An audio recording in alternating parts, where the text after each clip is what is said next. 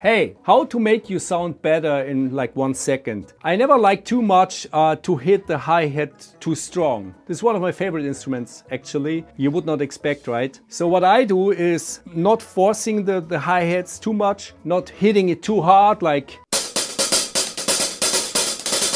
which is okay, but can sound a little bit more deep and open. The sharpness I want to create with the other instruments later. So I play the hi-hat mostly when I do like grooves with the thick end of the stick and don't hit it too hard. Leave it open a little bit to have the steepness. When I hit the cymbal, I always loosen my grip a little bit. When I play like double strokes or like very little details, I play with the tip to get this rebound. If you combine it, it sounds like this.